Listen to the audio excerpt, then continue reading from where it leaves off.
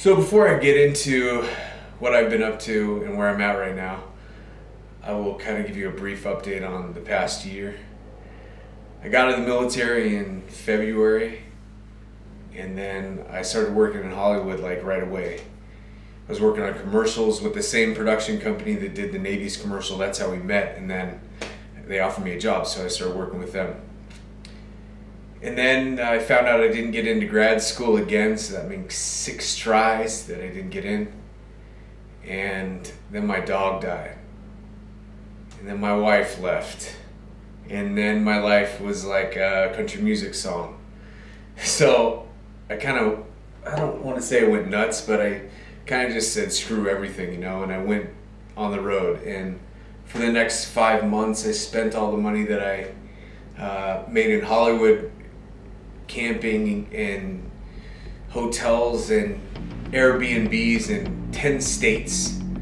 Went to all the national parks. I just traveled our country for a while, and it was the adventure of a lifetime.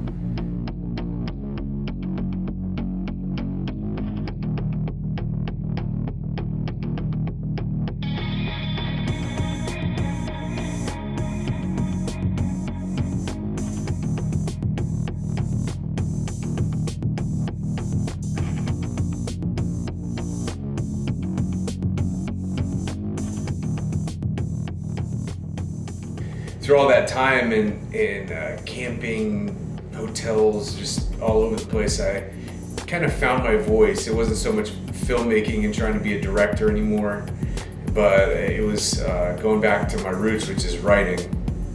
So I wrote a screenplay while I was out there too. And then on my way back to Hollywood, I was filming and photography, doing photography at Mavericks, and I got a call. I got a call by this company that said go out to Middle East and do some stuff there, and the money was really good. And then I was looking at going back to Hollywood, and I was kind of dreading that, so I took the gig in Afghanistan. I'm in Afghanistan right now. So yeah, it's pretty wild. So there's all kinds of dogs in Afghanistan. They run stray. It's kind of like if you go to Mexico or whatever, you see stray dogs everywhere, but they're beautiful dogs. A lot of them are just like these old Russian dogs or whatever, and I don't know if they're mutts or what breeds they are, but there's a lot of dogs around, and they sneak into the base and they hang out around our compound. Well, we saw some folks beating on these dogs, and we saw them throwing rocks at these dogs, and they'll kill the dogs. And not only that, if they sneak in onto the base, the military that's here will shoot them, or they'll scoop them up and euthanize them. Those dogs are the little piece of positive that we have here that kind of make us feel like we have a mission and we're doing something other than collecting a paycheck. So a bunch of the guys thought it would be a good idea to start adopting these dogs.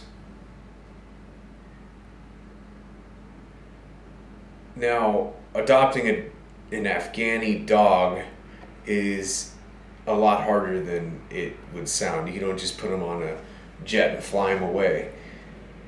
It's a whole lot of pain in the butt. First of all, it's a lot of money, and then we have to get them quarantined at a safe facility here for 3 months, and then we have to pay for the flight to get that dog back to wherever it's going across the ocean. So it becomes a real tricky thing, and I want to tell stories about this in the next few videos. This is an introduction video.